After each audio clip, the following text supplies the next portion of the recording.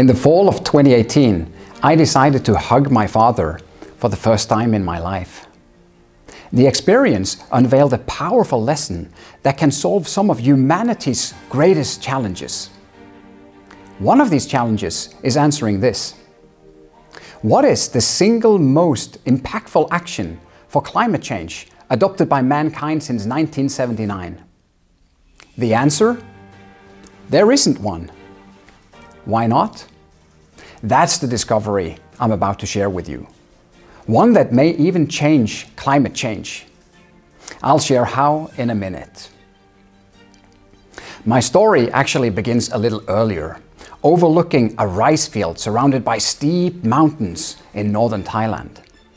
Patches of water shine like silver in the morning sun, only surpassed by the radiant smile of the wise old man in front of me.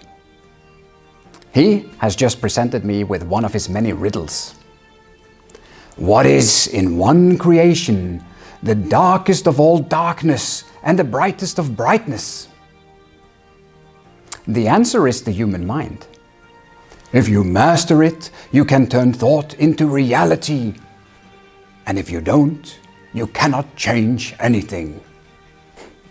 Inspired by this moment, I decided to launch a personal experiment back in Norway. My first thought was about my father and the fact that we never hug each other.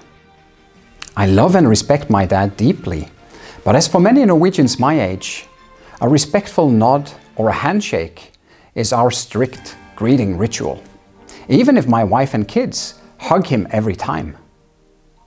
To change this would make for a perfect first experiment of mastering mind to turn thought into reality. And that is how I decided to hug my dad. The following weeks, however, second thoughts arise. What if Dad disapproves? He should make the first move. I mean, this could get embarrassing. A simple hug should be easy. Still, I couldn't muster up the courage to do it.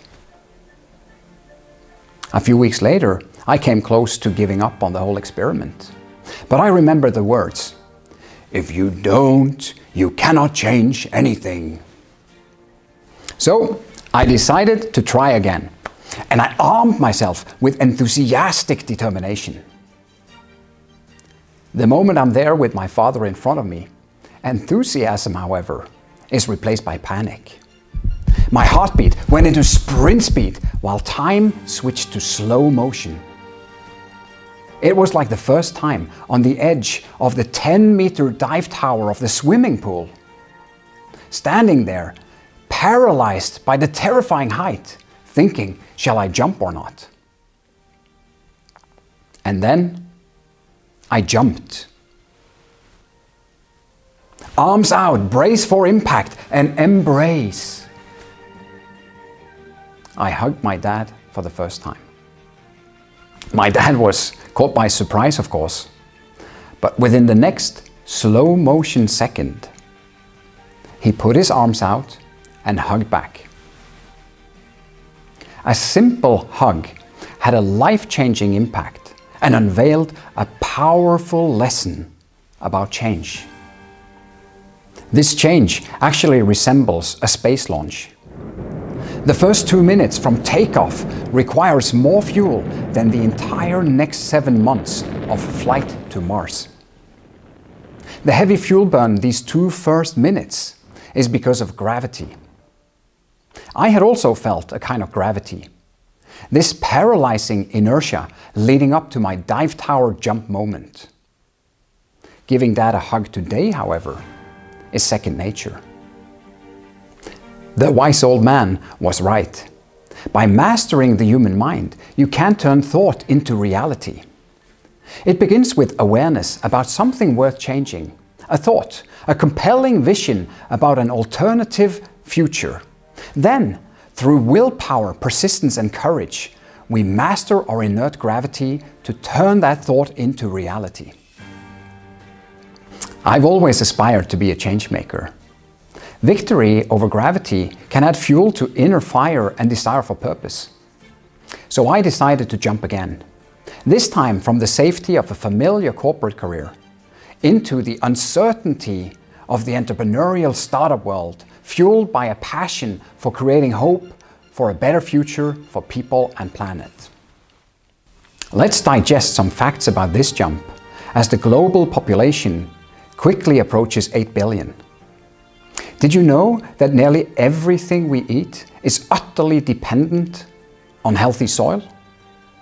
Earth is sometimes compared to an orange, where its peel represents topsoil.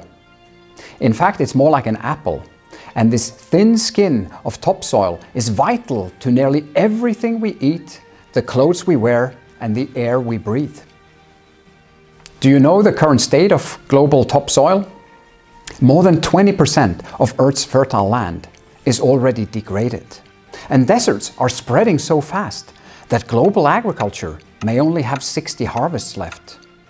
12 million hectares of fertile land perish to desertification annually, according to the United Nations.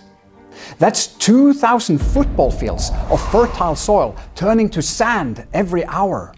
Yes, 2,000 football fields burning to dust every hour.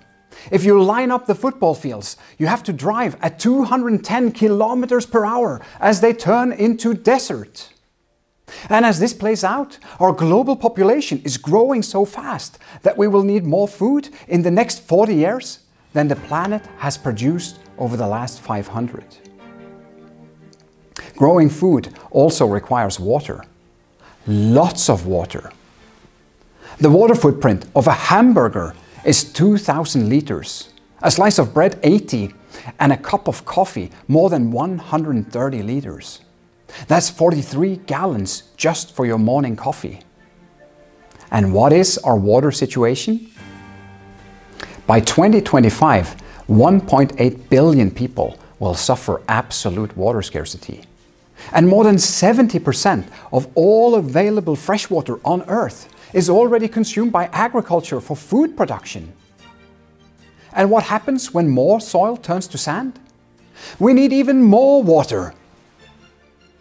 Turning thought into reality, where we declare victory over these challenges, made me jump into the climate tech startup journey with Desert Control. Our vision is to make the Earth green again by stopping and reversing desertification and soil degradation. And how do we do it? With the power of nature's gravity. Let me explain. Clay-rich soil retains water and has high resilience to droughts. Mixing clay into the ground, however, is difficult. We therefore invented a process to turn clay into a liquid, nearly as thin as water. The liquid is sprayed onto the ground, and gravity does the rest by pulling the tiny clay particles down. Sticking to each grain of sand, they form a soil structure that retains water like a sponge. This process can turn degraded land and sand into fertile soil and reduce the water usage for green ecosystems by up to 50%. It almost sounds too good to be true. It isn't. It's real and it works. Here are some before and after pictures. But can this brilliant idea really help save the planet? With more than 20% of the world degraded and deserts spreading at 210 kilometers per hour, we have to work hard, fast and furious to take ideas from the startup stages and propel them to make a universal dent in this massive problem.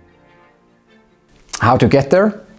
First, we must understand that simply because we see the problem doesn't mean that everyone else does. Football fields disappearing at 210 kilometers per hour are invisible to the human eye. Soil degradation happens under our feet, and the topsoil is getting thinner from underneath, out of sight, out of mind. Further, the 2,000 football fields per hour turning to desert are scattered around the world. The problem must therefore be recognized and solved from the edges, with global solutions and local implementation. Second, we're in a battle against time. Winning slowly, inch by inch, country by country, will take longer than we have. We must think big, start small, act fast, and design to scale exponentially. In other words, we need a massive jump to kickstart this exponential roadmap now. Imagine observing a desert planet from space. Suddenly a green mosaic piece appears, then another one and another one. And as each mosaic grows in size and the pace of new pieces accelerates, the exponential terraforming power kicks in. And when the mosaics interlock, the vision is complete. Let's translate this to the climate change reality. The first World Climate Conference was held in February 1979, and scientific evidence pointing towards disaster has been published at accelerating pace ever since.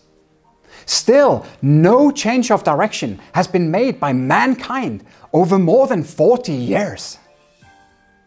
That's about the same time it took for me to hug my father. I believe the inertia kind of gravity plays a powerful role here. You know, even the explanations and excuses we come up with are in themselves a representation of inertia. A gravity that makes us postpone even the most important thing in life because we have something urgent to take care of first. And when the most important thing in life finally becomes urgent, it may already be too late. The best time to plant a tree was more than 40 years ago. The second best time is now. That is, if we have the fertile soil to support it. In fact, even the most obvious solution to climate change can be right under our feet. Did you know that as much as 95% of earthly species of biological life may be found in soil? A mere teaspoon of healthy soil contains 1 billion bacteria, thousands of protozoa, dozens of nematodes, and an army of creatures ripe for an action hero movie. This army underneath our feet and the soil ecosystem is vital for the circle of life and the carbon cycle. Restoring Earth's degraded soil can offset 50 gigatons of CO2. That's 10 times the annual emissions of the United States. And the soil ecosystem, with its army of superhero earthlings, captures carbon entirely for free, boosting agricultural productivity and water efficiency at the same time. Stopping the 210 kilometers per hour desertification is therefore even more critical. When soil degrades, so does its army of superhero earthlings. The 12 million hectares of fertile land lost annually is in weight of biological superhero life equal to 25 million African elephants. Superheroes we can save by mastering gravity, an act that in return may save us all. Can you see it now? That solutions to humanity's greatest challenges are right under our feet? With open eyes, discovering gravity can come from a falling apple or giving Dad a hug. The next step is mastering gravity to turn thought into reality. And when you are standing there on top of the dive tower talking to yourself about jumping or not, remember that it's easier done than said. Making that jump can even set you free to pursue a purpose larger than yourself. Your potential can even start an exponential movement for a brighter future. Time is running out. Fortunately, you can unleash superpowers when you jump. Are you ready? Thank you.